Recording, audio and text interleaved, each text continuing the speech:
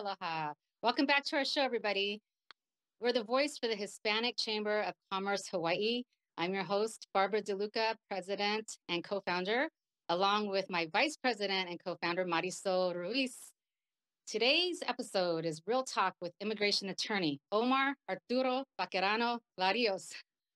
That's a mouthful. We love it. I know, right? His passion is bridging lives and building dreams, or conectando vidas y construyendo sueños. So we have 3 fun facts about Omar. Número uno, he's a founder and managing attorney of Valar Immigration. We could talk about that in a minute. It's a boutique immigration law firm helping individuals to successfully navigate the complicated landscape of the U.S. immigration system. Número dos, he experienced firsthand the challenges faced by immigrants who come to this country seeking a better life. Omar immigrated to the U.S. with the help of his family and has helped other family members immigrate as well. Y número tres, Omar obtained his first degree in law in El Salvador before coming to the United States in 2012, where he pursued a Master of Law degree at the University of Southern California. Okay, let's stop right there. Welcome to the show, Omar. Hola y aloha. I'm very happy to be here with you and I get a chance to talk about a very important topic, which is immigration and the impact it has in our day-to-day lives in society. Thank you so much for being here. I'm especially thrilled for 2 reasons. I myself am a Salvadoran as well. Well, my mother is from El Salvador. So I'm happy about that. And also, I graduated from USC as well. So my fellow Trojan, I love it. We're going to get into, we don't have a lot of time. We're really excited that you're here. Before we get kind of into the details and the nitty gritty of exactly what you do and the complications of immigration law and everything that it entails, could you begin by just, on a personal note, talk about you, where did you come from, all of your, just the details that brought you to this point today. Give us some insight on who you are, please. Would love to. And thank you, Barbara, for the introduction. As Barbara was mentioning, I was myself born in El Salvador. I lived there for pretty much half of my life. I was able to come to the U.S. thanks to the help and efforts of some of my family, some of my relatives that came to the U.S. during the Civil War. And my family and I had the blessing of being able to come here to the U.S. and experiencing, getting to know this country as and all the opportunities that it gives to people. And like everybody else, we dreamed of one day being able to come here, and that dream was able to materialize thanks to the help of my family. One of my aunts, who was a U.S. citizen, she married a citizen and became herself a citizen, and she petitioned for my family. And that was, I guess, my first approach to immigration law was as a child, because I was able to get my residency thanks to this petition that was filed on behalf of my family, right? So by the time I was able to immigrate, even back then, it was taking a long, long time. I was already an adult by the time I got my green card. Sadly, some of my family was not able to come with me because they had already aged out. I didn't understand much of what that meant at the time. But what I did know is by the time I was able to come here, it was just my father and myself.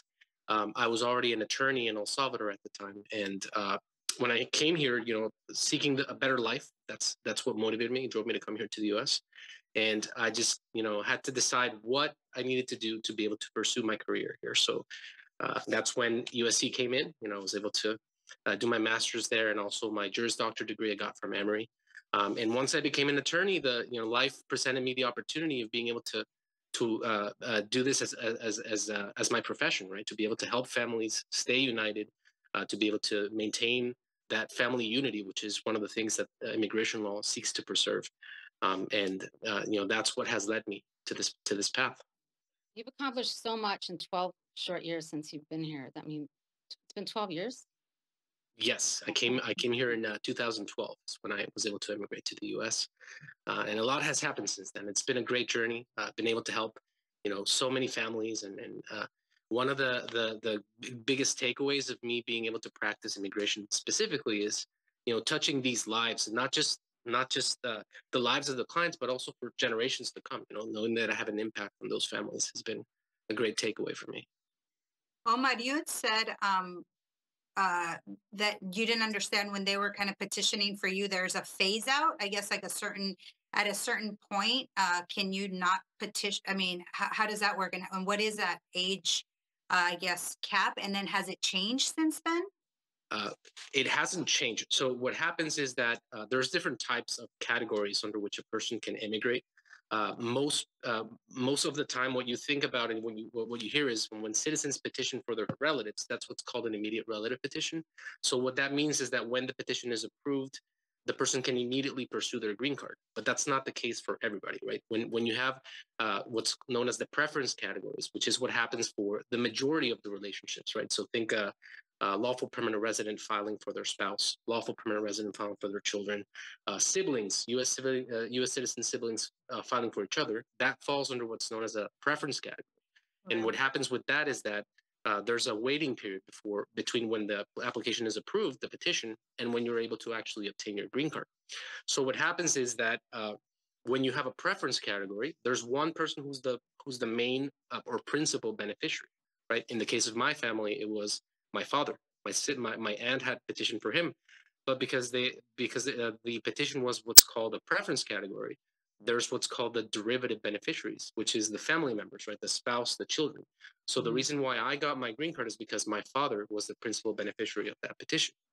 But for these individuals that are called derivative beneficiaries, there's a provision that when they reach 21 years old, if they turn 21 years old before they're able to immigrate, then they age out. They're not able to obtain the green card at that point, unless there's a and this is a full topic that we could discuss for a long time. Sure. But there's a protection that's called the CSPA, the Child Status Protection Act, which in certain circumstances allows children to preserve that age at a certain point in time before they turn 21, and they're able to immigrate even though they're waiting for a long time. But it's a very complex area of the law, and many people that end up waiting a long time for their cases to be completed end up aging out of their derivative status, right? And if they don't have any other way of getting a green card, then they lose the ability to do that. And that's it. Like, so I'm just thinking, I mean, as you're speaking, I mean, listen, this short time that we have is nowhere going to be enough. So we're for sure going to have you back.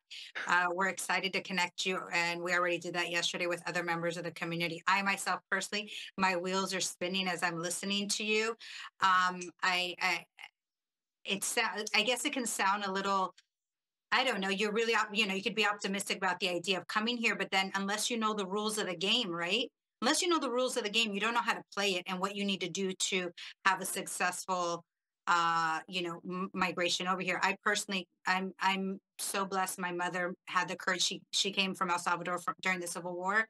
So I'm first generation American, a little bit different than, your situation. But, had she not done that and come here, I mean, I wouldn't have gone to SC. I wouldn't, have all these fabulous opportunities and help all these other people. So, regardless of what people say as far as immigration, I think it's a wonderful thing. But it's us, in your field specifically, right, is to advocate for people, educate them, teach them, because I just had like this, my heart just sunk for a moment. My mother finally reunited. This is a personal note, and my mother just reunited with I have a brother in El Salvador, and I mean, he's older now. He's in his 40s, and my mother's really ill right now. They haven't reunited since he was a baby. And I'm like, oh, we can, bring him over here. This is just my thinking. Let's bring him over here. And she's like, no es tan fácil, Marysol. I'm like, let's bring him. So she filed, I don't even know what exactly she did, but it's been years, And I'm like, Mom, how do you know the application got lost? How do you know that anybody's even working on it?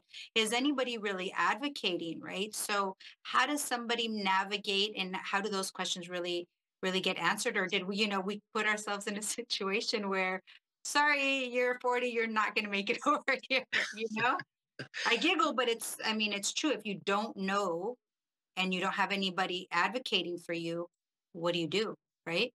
Yes, absolutely. And I think that it's a very important point that you make here, is that the immigration legal system is incredibly complex. There are so many different requirements, different rules that can change depending on the specific circumstances of a person, right? So I've had so many clients I can't I wouldn't be able to even to give you a number of how many people I've had that have come to me that have maybe filed a petition on their own. They're like, hey, you know what? It's been 3-4 years. I'm a U.S. citizen. I filed for my child. They're thinking, I'm a U.S. citizen. I'm going to be able to get my child here, right? That's what they medically go to. What they don't what they don't know is that they're when the children are adults, different rules apply, right? So right now, the wait for a child to immigrate through the petition of a U.S. citizen who's their parent can take up to 15, 20 years, depending on the circumstances. So I've had people come to me like, hey, can you speed this up? Can you help me get this approved? And I'm like, the reason why you're not getting this approved, one is the processing times, yes. But at the same time, you need to understand that even if this petition was approved today, this person would not be able to immigrate, right? Because under their preference category, their priority date is not going to become current for another 12 for 14 years. And the same happens between petitions between siblings. If the petitioner is a U.S. citizen and their child is over 21, if they're married, it's even worse. The wait time currently for siblings, right, petitioning for their brothers or sisters is 20 years, a little bit over 20 years actually for Mexico. So it's definitely a lot of things that need to be considered before we move forward, right? Because if they file this petition, it costs them easily $535 just for the petition itself. But more than that is the waste opportunities. Because I've had clients that have filed this way and they actually didn't consider that maybe there was an alternate path that they could have pursued that would have allowed them to come here sooner. So definitely, that's a great point. And it's one of the reasons why it's important to seek counsel, right? Seek advice.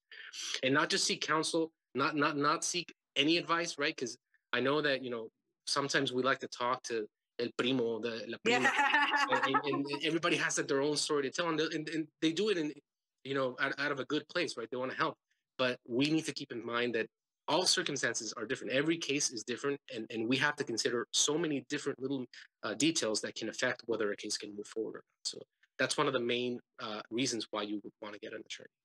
Well, okay, let me poke the bear here a little bit.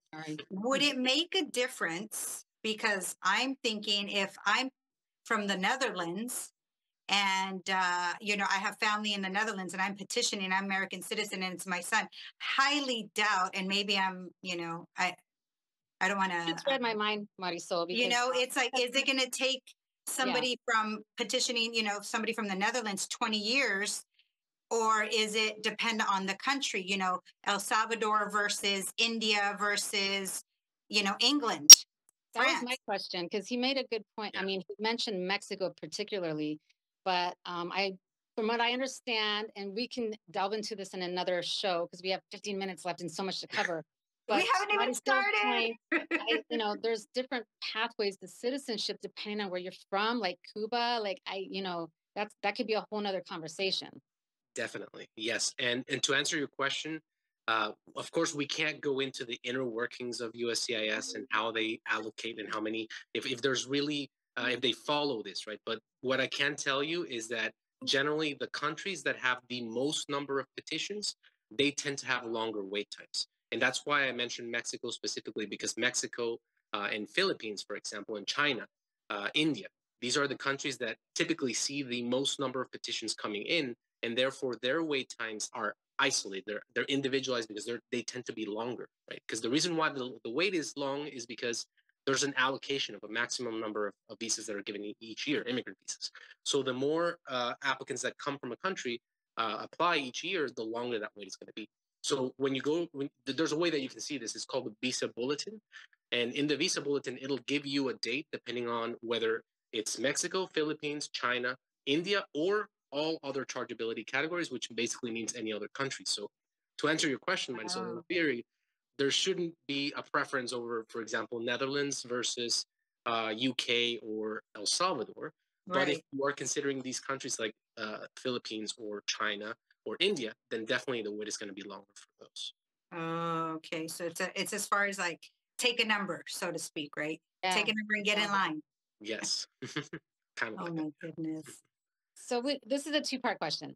What brought you to Oahu, and what area were you practicing before, and why? What led you to immigration law? And and where That's you're a very coming from interesting now. question.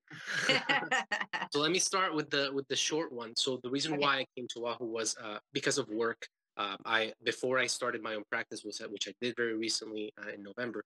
I was working for a nonprofit here in Hawaii that's called the Legal Clinic, and I just saw it as an opportunity. I've always had the dream, the vision of being able to start my own practice.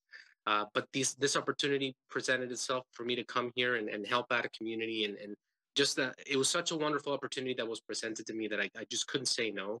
And I had a wonderful time there. I was able to help out, do outreach efforts to the neighbor islands. And it was actually that position that allowed me to see what the need is out here. There's so much need here in Hawaii that is not being met, and specifically with the Hispanic community. So Right. it was my identifying that need that is not being met of the Latinos being able to get help from an attorney that speaks their language, that understands their journey, right? Is what pushed me to say, like, now's the moment, right now is the time that I need to do this. In terms of how I started practicing immigration law, I would have to say it was a combination of multiple things. One of them was my exposure to this as a kid, right? Like I mentioned to you before, I lived the immigration process myself. My uncle, my wife's, my aunt's husband, who he was an immigration attorney, and he's the one who helped us at the beginning. And I was able to visit them, and I saw him, the kind of work he did, the kind of clients he did, and I always said to myself, it must be cool to do that. I would want to do that when I grow up. Um, Eventually, when I started practicing at the very beginning of my career, I started doing something completely different. I was a litigator doing international commercial arbitration, which was very interesting. But at some point, life presented me the opportunity of being able to help my wife, in this case, get her green card. And when I was able to do that, and I saw how complex it was, and I'm like, I'm pretty sure that there's a lot of need for people to get guidance and understand how this process works. And that's what kind of motivated me to make that shift in my career. And it's the best decision that I've made career wise in my life. The level of satisfaction that I get from being able to help my clients get their families to come here and to stay together. It's professionally, I'm there's nothing more that I can ask. So that's how I ended up in immigration. I don't know if I think that covers both questions. You've made so much progress in the past 12 years. Where do you see your firm in 5 years right now? Right, that's a great question. So, I mean, right now, what I see for my firm is I would really want to increase the reach. Right, I want to be able to make the best use. Right now, technology gives us these platforms that allow us to increase our reach exponentially. So, I want to be able to not only serve the communities here in Hawaii, but also be able to extend my reach out to California, at some point Virginia and Texas, and then just grow as a firm, be able to get more attorneys. So, that can work with me, and we can help as many people as we can, right? Because the need exists. I have a great working relationship with the nonprofits. I continue to have a good working relationships with them here, but there's still a lot of need for more immigration attorneys. So I just want to make sure that I'm able to do my part to make sure that we are meeting that need. You don't just serve like as far when I'm thinking immigration, because you're Latino, Salvadoran, you speak Spanish, right? I mean, do you serve like, can you talk a little bit about clients that you serve, countries, like a little bit about that? It's not just Latinos, right? No, definitely not. Although I do have to say I have a lot of Latino clients, and I think they're wonderful. I love to, part of the reason why I decided to embark on this adventure now was because I wanted to serve the Latin community. But I have clients from the Philippines. I have clients from Japan. When I was with the legal clinic, I've served clients from Russia, from Nepal, from Philippines, from China. Definitely that has been a great experience that I've had here, because when I was in California, I think my practice was a little bit more skewed towards the Latino community. Right. And had a lot of clients from Mexico, Honduras, El Salvador. But here in Hawaii, I've been able to kind of expand that, and learning about a lot of different other circumstances that normally you don't observe, right? In the clients that are from Latin countries, that you have to address, right, with people that are coming from different backgrounds. Right.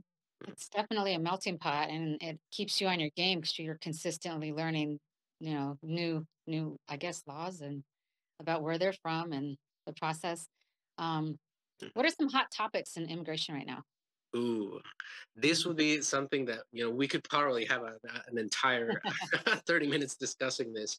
But if I had to pick some stuff that I wanted to talk about today, one of them is, which is very time sensitive. And whenever I see people when I encounter somebody right now, I do my best to try to make them aware of this, is that there has been a fee increase across the board that has been, it's been discussed for over a year now, but they hadn't implemented a final rule until very recently. We got the notification that the notice and comment period was over, and it's going to come into effect starting April 1st.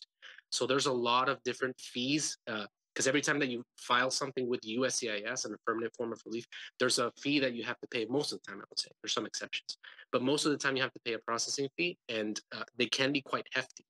And for a lot of these, they're going to increase starting April 1st of this year. So the reason why I bring it up is because I know that sometimes people are like sort of on the fence or kind of thinking about doing it. Definitely that might be a factor that you want to consider, that the fees are going to increase. And specifically, for example, for the adjustment of status application, currently the fees for that are $1,225 if you consider the biometrics fee. And you're able to file for an employment authorization document and a travel document as well. And you didn't have to pay for those extra forms. Now you're going to have to start paying for those. So the cost of filing for these applications is going to come close to $3,000 now that once you factor in all these different forms that you didn't have to pay before, and now you will. Are there any nonprofits that are out there that you can get help from to help cover those fees, or like a scholarship or something? So there's nonprofits here in Hawaii that some of them, for example, the legal clinic, if you meet certain eligibility criteria, they will provide you the legal services free of cost, but they will not cover the fees. Now, some forms do have a fee waiver. USCIS allows you to file for a fee waiver if you fall under a certain level of income.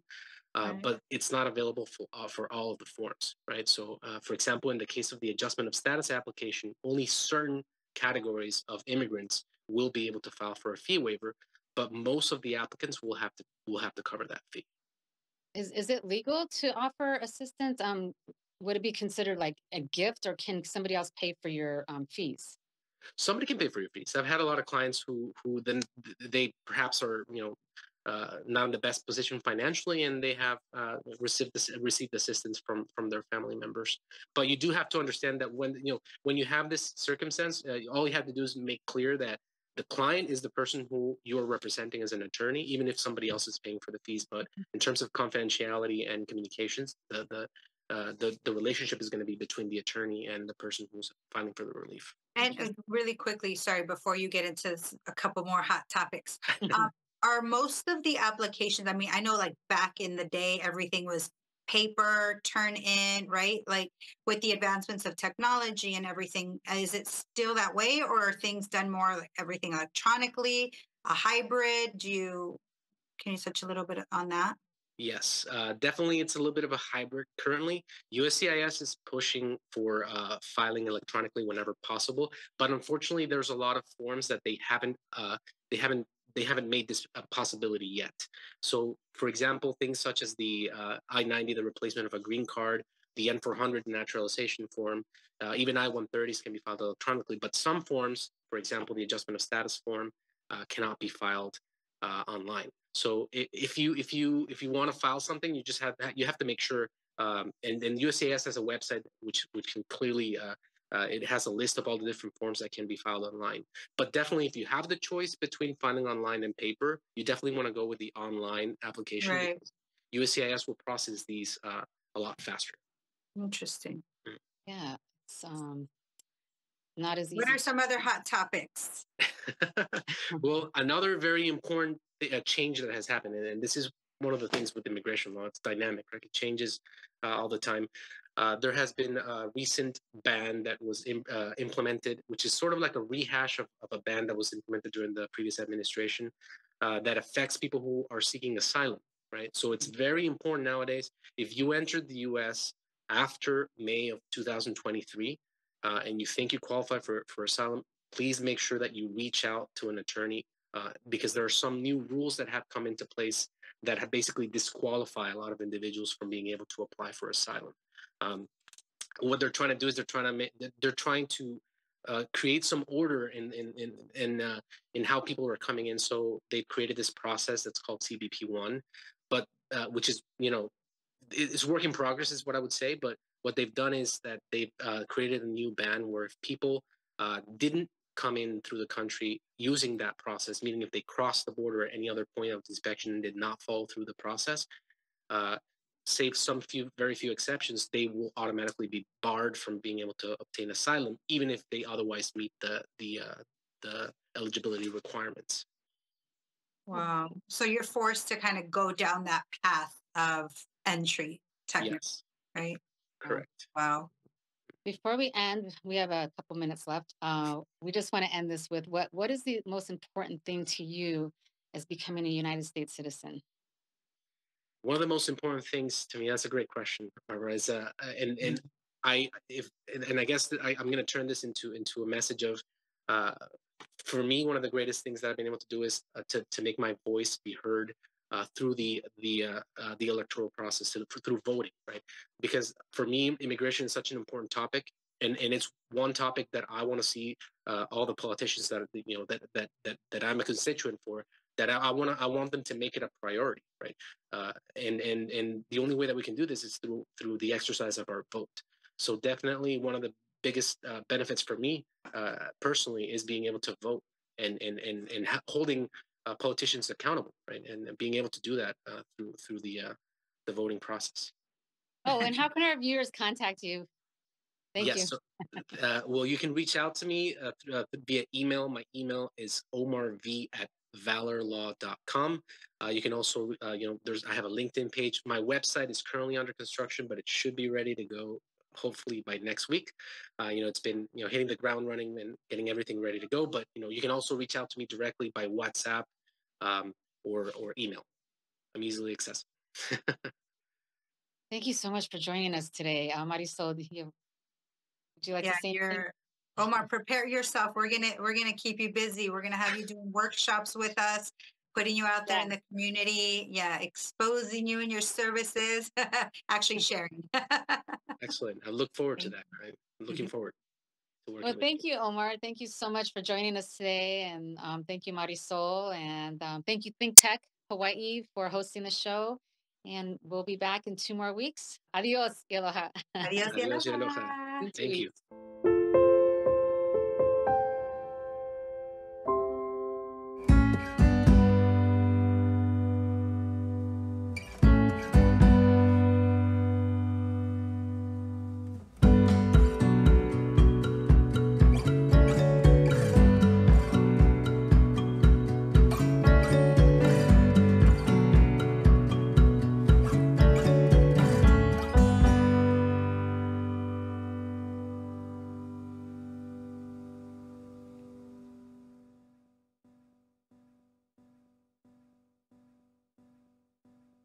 If you liked this show, why don't you give us a like or subscribe to our channel?